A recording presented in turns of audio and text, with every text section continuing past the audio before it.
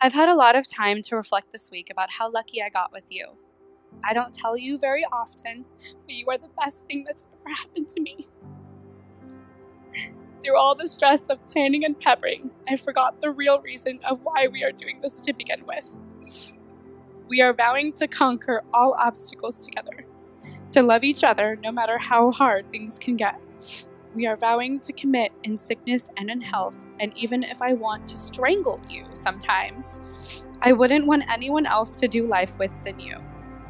Thank you for being there for me even when I'm a handful. Thank you for loving me even when I'm not lovable sometimes.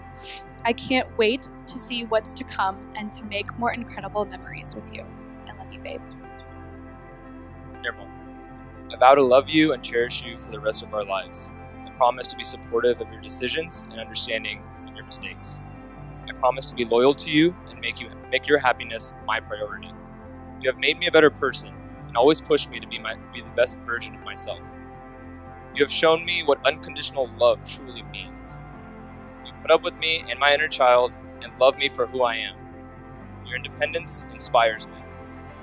You are my best friend, my partner in crime for life. I can't wait to start this journey with you and accomplish our goals and dreams together. I love you.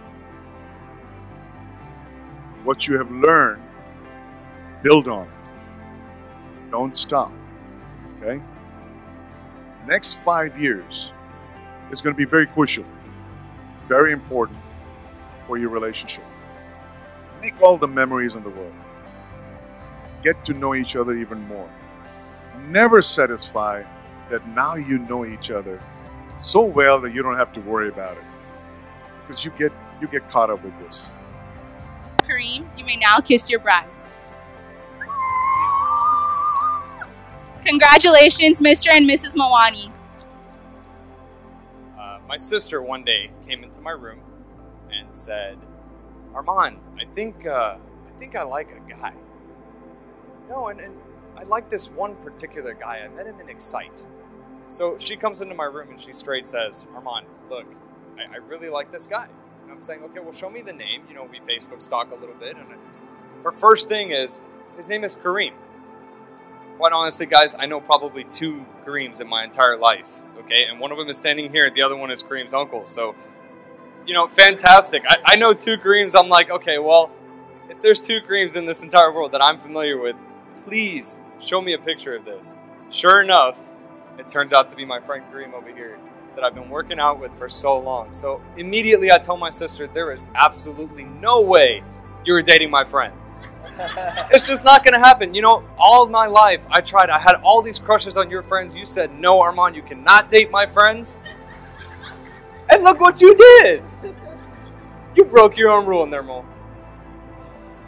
Right now, who do you love more than anyone in the world?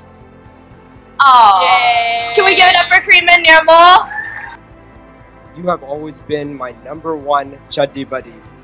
I've loved being your older brother, and even as kids, you took all my toys acting like you were playing with them, but really, you were breaking them.